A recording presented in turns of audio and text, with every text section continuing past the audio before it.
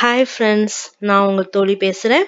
இன்னைக்கு நம்ம என்ன பார்க்க போறோம் அப்படின்னா, ஏன் எர்த்பின் பெருசாவும் மொத்தமாவும் இருக்கு அப்படிங்கறத தான் பார்க்க போறோம்.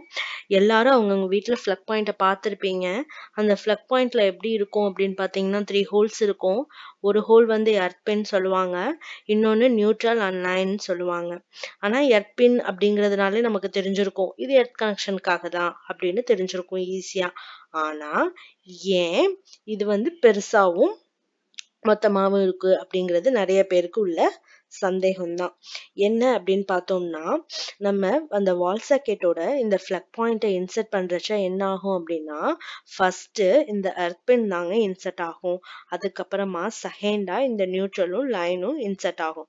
அப்படி இன்சர்ட் ஆகிறச்ச என்ன ஆகும் அப்படின்னு பார்த்தீங்கன்னா, சர்க்யூட்ல ஏதாவது லீக்கேஜோ இல்ல ஷார்ட் சர்க்யூட்டோ ஏதோ ஒண்ணு இருந்துச்சு அப்படின்னா, இந்த எர்த்பின் ஃபர்ஸ்ட் கனெக்ட் ஆகுறதுனால அதுல இருந்து நம்மள காப்பாத்தும். அது ஒரு சேஃப்டிக்காக தான் இந்த எர்த்பின் வச்சிருக்காங்க. ஸோ அதனால தான் இது பெருசாவும் மொத்தமாவும் இருக்கு. நீங்க நார்மலாவே ஃப்ளக் பாயிண்ட், அதாவது வால் சாக்கெட்லயும் இந்த ஃப்ளக் பாயிண்ட்டையும் கிட்டக்க பாக்குறச்ச ஃபர்ஸ்ட் எது போய் இன்சர்ட் ஆகும் அப்படின்னு பாத்தீங்கன்னா, இந்த எர்த்பின் தான் ஃபர்ஸ்ட் போய் கனெக்ட் ஆகும்.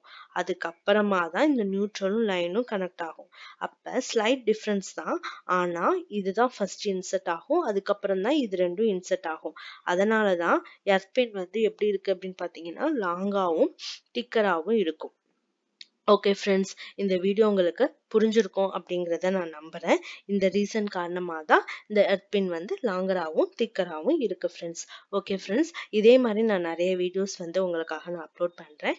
என் சேனல் நீங்க சப்ஸ்கிரைப் பண்ணுங்க. ஓகே, நன்றி, வணக்கம்.